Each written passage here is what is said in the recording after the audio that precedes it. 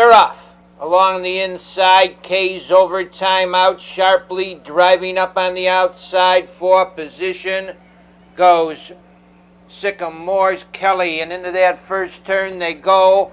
On the outside, Sycamore's Kelly and neck, holding the rail briefly there to the quarter mile.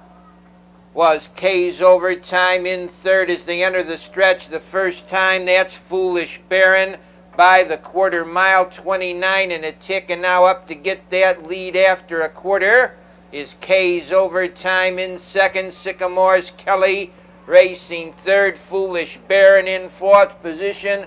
Hawthorne Fickle racing in fifth to the 3/8 marker. Now on the outside comes Jammin' Jethro. They move in for the half-mile mark on the front end, staying out there by a length of the half-mile pole.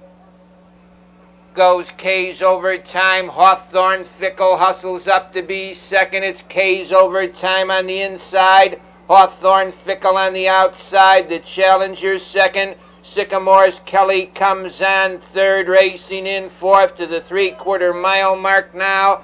That's Foolish Baron. Into the 3/4 on the front end. Hawthorne Fickle gets the lead. On the inside, K's overtime is second, racing on the outside, third round the turn.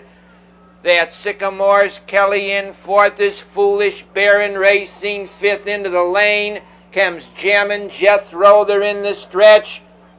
The leader, Hawthorne Fickle, is under urging, regaining command now on the outside.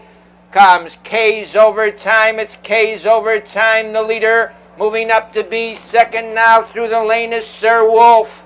That's Sir Wolf on the outside getting the lead. K's overtime second.